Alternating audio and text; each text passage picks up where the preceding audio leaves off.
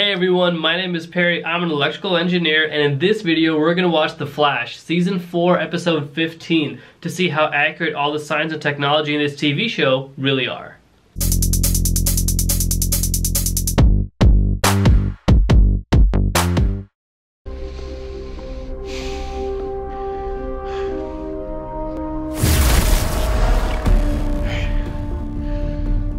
What is going on? You're moving with me at super speed.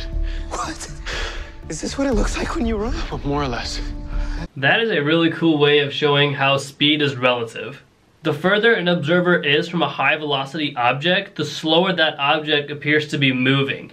And like a really easy example of this is when you see an airplane just flying across the horizon, it appears like to you as the observer, because you're so far from the plane, that it's moving slow. But if you are up close and right next to it, that plane would zoom right past you. On the flip side, if you are in a high velocity object with like a car driving really fast, if you see people on the sidewalk, you only see them in like one frame. Because of how quickly you're moving, you don't see their entire motion unless they're moving at the same speed you are. So a car going at like 50 miles an hour and there's a person walking at 5 miles an hour, you're only gonna see that person for like when they're like walking in like mid-air, but you're not gonna see them complete a whole 2 steps.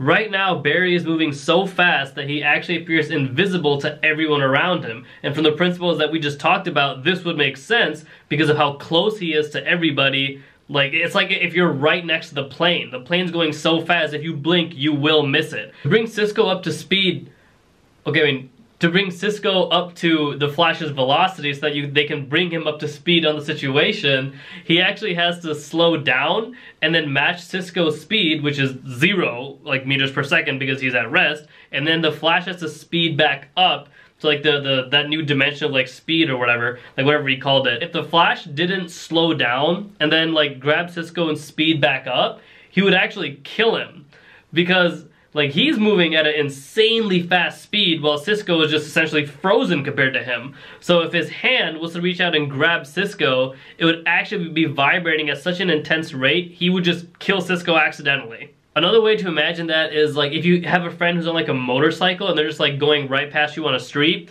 for them to like grab onto you and like get you on the back of the bike, they have to really slow down to match your speed, which is normally 0 because you're just standing there waiting for your friend, and then you get on their back and then you go down on the motorcycle, right? But if the guy on the motorcycle is just going off at like 20 miles an hour and he reaches out to like grab his friend on the side of the street, you're probably gonna break your wrist because the speed difference is just so much that that momentum that the guy on the bike is carrying is all being transferred to the guy who's at rest.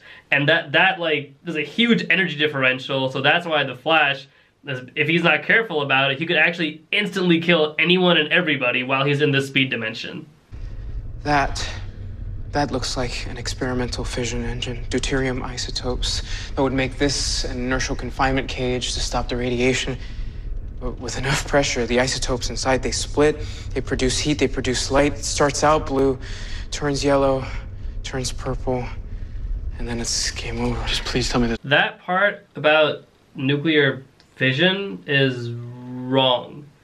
I don't know if you said fission or fusion. I'm pretty sure you just said fission though, and that's not correct. Like, if the fuel cells in that, like, whatever, like, that ball was, like, if the fuel is deuterium, then that's not nuclear fission, that's nuclear fusion. And for fusion, you can use deuterium or tritium, but you don't use those in a fission reaction. Nuclear fission is what the atom bomb was doing. Like, you take a really big molecule like plutonium or uranium, and then you bombard it with like a really tiny molecule like helium or an alpha particle, for example, and then what will happen is that big molecule will just break down into a bunch of little molecules. And as it breaks down, it releases energy, and it releases heat. And then you get a big explosion, and that's the bomb. Nuclear fusion is the exact opposite of that process. You have a bunch of little things and they come together to form one big thing. If that really is an atom bomb, then that inertial containment unit is not gonna do anything. I mean, it's gonna like deteriorate at such an intense level. Like, it's gonna be another one of those examples of when that bomb goes off, you're gonna blink and you'll already be dead. Like, that container's not gonna save anything. As far as the color goes, I've heard of blue and purple, but I don't think that yellow is like, I mean, that might just be like the flame from like the actual like fire produced, but I don't think yellow is an actual like color that's gonna occur from the internal reaction. But I know blue and purple definitely are. I'm not used to going this long. Hey, it's okay. Damn legs. It's all right. Don't work like they once did. It's okay. I'm not gonna be able to finish this with Flash. I don't know how all of these guys are able to talk to each other like in this like high-speed dimension, because it doesn't, like, I don't know how the sound would actually travel like from their like vocal cords to the other person's ears within like as quickly as they're showing it. The speed of sound in air at room temperature is 343 meters per second, and I guarantee that all three of these flashes are moving much faster than that. So I'm not sure that they would be able to actually talk to each other given the speed that they're traveling. If anything, what'll probably happen is they'll see each other's lips moving up and down, but they're not gonna actually hear the words until a few seconds later. One example to show that is if an observer was to see like an explosion going off, like a bomb for example. When you see that bomb go off in the distance, you're gonna first actually see like the fire and everything, and then you're gonna hear the shockwave from the explosion. But you're not gonna see it and hear it at the same time. And the reason that you're gonna see it first is because the speed of light is much faster than the speed of sound. The reason I had to specify the speed of sound in air at room temperature is because sound is just vibrations through a medium. Like that can travel even through water or through like physical metal. Like if you're speaking into a microphone, then you're speaking like it's like vibrating a magnet over and like back and forth, and that's what's actually going to produce the sound through an amplifier. But in this case, the sound is moving through air. And if the sound was moving through water, then it would actually move much faster and it would travel much farther.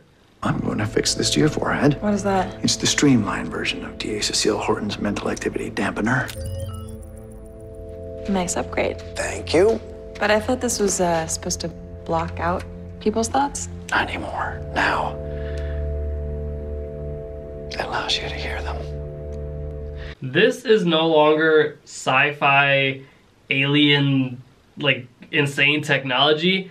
It's called Neuralink, and Elon Musk is actually working to develop this right now. Although not exactly like this, the concept is quite similar. The user would actually have to implant something into their brain, and then that would increase the bandwidth of their mind, and you would pretty much be logged in and connected to the internet 24/7. And since people communicate through the internet, if two people actually have this Neuralink inside of them, then you would be able to communicate without talking to each other. People today can already communicate without using verbal language. I mean, there's sign language and there's also like gestures and things like that. But like with this technology specifically, you're going to be communicating with another person using just your brain. I love superhero movies and TV shows and everything that goes into like the really deep like parts of all these characters because there's so much to them. And with this show especially, I think it was great. Like, I've watched the first few seasons of The Flash, but after I caught up, I just didn't, like, watch the rest of it. So, I don't know what some of these characters are, but in terms of, like, the concepts that we saw, they were pretty good. Now, I thought this was, like, really, I mean, obviously we're watching it under the guise of, like, a sci-fi TV show, so, like, we're kind of going into it like expecting it to not be exactly real life. Like, we're not watching Arrow, right? Which even in Arrow there were some like questionable things going on, but I like Arrow a lot actually.